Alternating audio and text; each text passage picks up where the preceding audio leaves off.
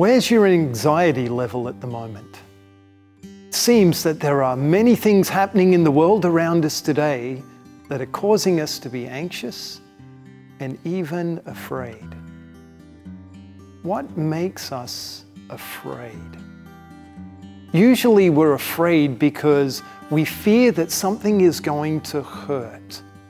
We can be uncertain about the future and wonder what pain it will bring.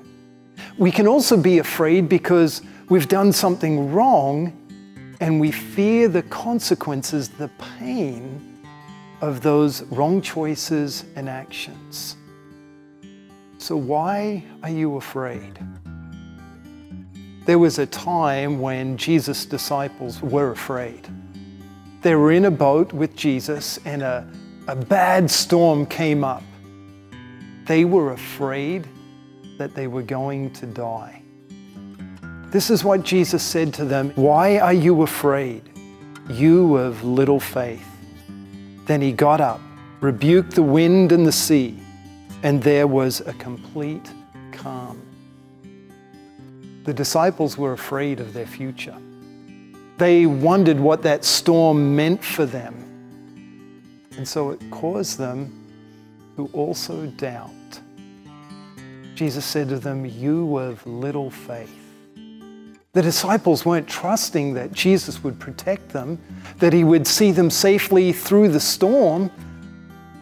So they were afraid. What storms are in your life that are causing you to doubt God and causing you to be afraid of what the future has in store for you? Is it the pandemic? Is it the injustice in the world? Is it the riots and looting? Is it your conscience causing you to wonder what's in store for you because of the bad things that you've done? Don't be afraid. Jesus is in control and he loves you.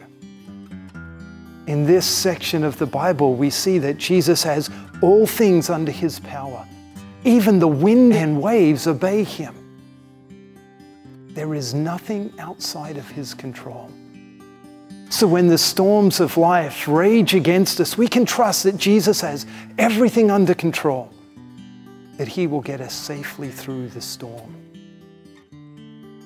And when our conscience makes us afraid of our future, when we're concerned about how God will treat us because of the things that we have done, don't be afraid. Jesus is taking care of that too. He took your guilt and suffered the storm of God's wrath over your sins so that you are forgiven. And in Jesus, there remains a complete calm for sinners. You don't have to be afraid of God because of Jesus. You don't have to be anxious about your guilt. Your sins are forgiven. Jesus has paid for them all. So he wants your heart to be calm, at peace. So what's making you afraid? Jesus wants to take away all of your fears and anxiety. Trust in him. Trust that he will work all things for your good and that he has paid for all of your sins. Peace be with you. Amen. Thank you for taking time to have a devotion with us today. We'd like to encourage you to share this message with someone who needs comfort. You can find more devotions about God's peace and love at peacedevotions.com. If you'd like to help us make more devotions, you can contribute with your prayers and donations. Donations can be made at els.org/donate.